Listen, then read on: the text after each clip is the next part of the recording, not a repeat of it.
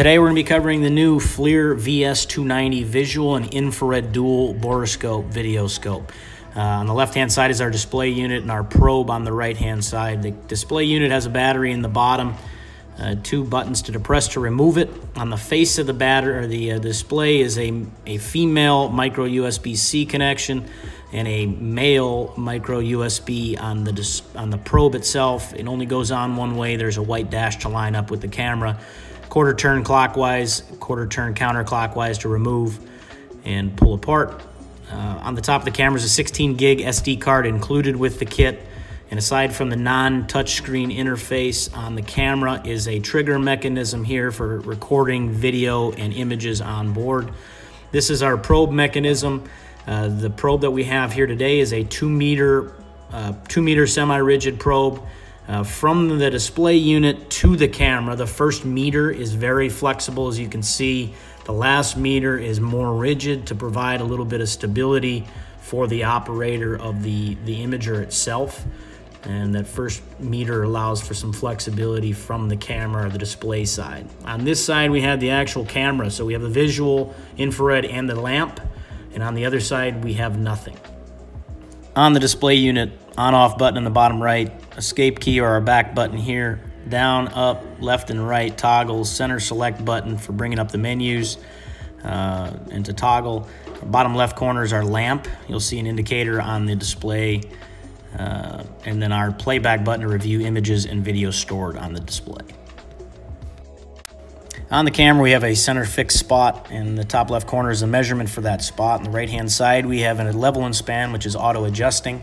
As I put my hand in the field of view here, you're going to see that level and span jump up based on what's in the field of the view and jump back down when I remove it. When I get into my menus, on the left-hand side, we have our screen rotation. That allows us to rotate the screen 90 degrees instead of having to turn the camera itself. Next menu over is our image modes. We have 3 image modes: thermal MSX, a thermal and a visual camera or digital camera, 2 megapixels. The thermal MSX is an overlay mode. So when I get into that mode, it overlays the visual with the infrared. So when I bring the battery into the field of view, you're going to see some visual data on it, the written data. And then when I switch over to the thermal mode, you're going to see that that goes away. So it's only showing the thermal data in thermal mode. MSX shows both the visual and the thermal data. Can be very, very helpful when you're in a confined space and you don't have a lot of thermal detail. It just adds some more detail on the screen. So as I get into the menus again and toggle over to the right, I have my color palettes on board, which are iron, rainbow, and our grayscale or white hot, and then our 2 alarms. We have an above alarm and a below alarm. These are isotherms, basically allow us to pinpoint very easily temperatures above or below a certain threshold. Next menu over is our measurement tools, our spot measurement and our hotspot box. Extremely helpful here. When that's activated, it will show us the hottest spot in the square. So you can see the cursor jumps to my hand. Very, very good time saver. If I go over to the cold spot, it does the exact same thing for the coldest spot in the box and displays that in the top left corner. Our next menu over is just a no measurement screen, clears the screen for the operator to see the full field of view. Our next menu over is our thermal scale, our temperature scale. So I mentioned we can leave it in auto scale, which is auto adjusting based on what's in the field of view. What we can do is lock that field of view. So right now my hand is above the top end of the scale, which is why it's showing up white hot. The tighter our scale, the more contrast we'll see on the screen.